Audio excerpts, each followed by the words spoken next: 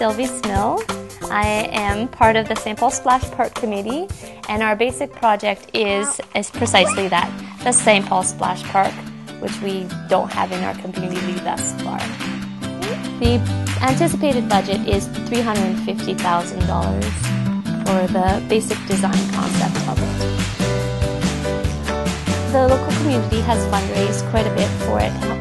However, we did come across this Aviva competition, and so we're hoping that the community and others will step forward, vote for it, and we can get some of the funding through there. The Aviva competition, the final ideas, the semi-finalists get a chance to win up to $150,000. That's a large amount for a small community, or any project basically in any community in Canada.